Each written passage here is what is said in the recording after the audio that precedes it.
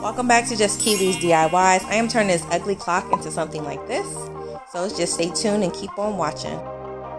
Oh, and don't forget to hit that like and subscribe button. And don't forget to hit the notification bell so you can stay up to date with my latest videos.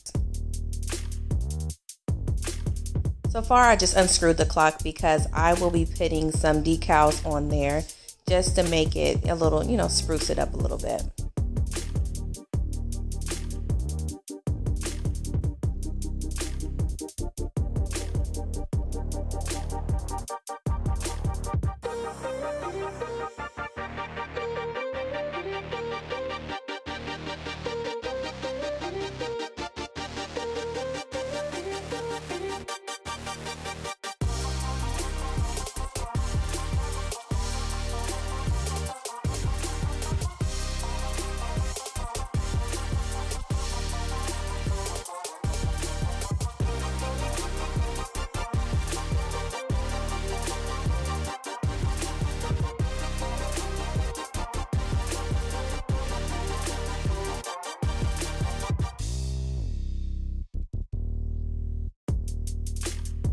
As you can see, my decal did not fit my clock, so I just cut the bottom part of it off just to fit the words at least on it.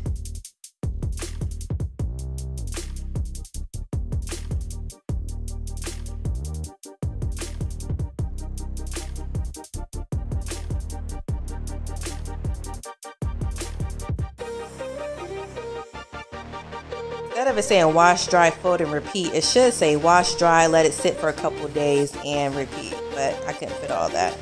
Alright, so you can see here that I have to stain the paper clips because I do not want them that light.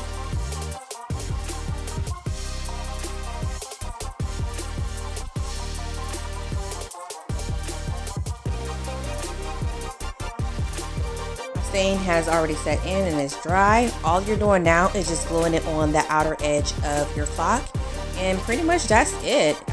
It's very simple from here.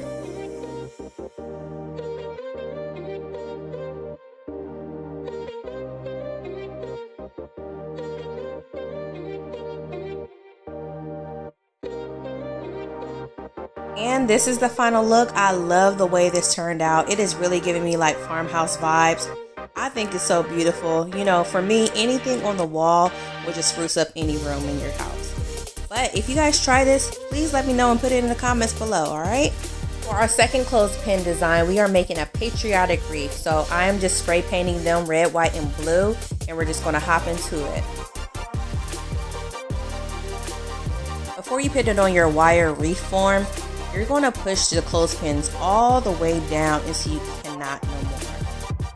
So it's going to give it an up and down effect. So with the second one, when you put it on, instead of pushing it all the way down, you're just going to push it until the clothespins meet the wire rack. So as you can see, it has an up down effect. So just keep on doing that throughout your whole entire wreath.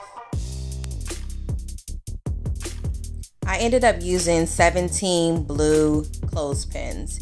And right here, I'm just doing 5 reds, 5 whites, just like a pattern like that. And I used 25 of each.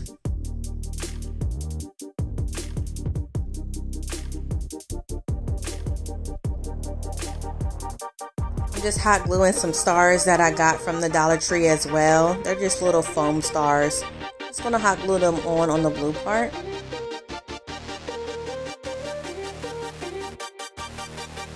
And I'm also going to put a ribbon at the bottom.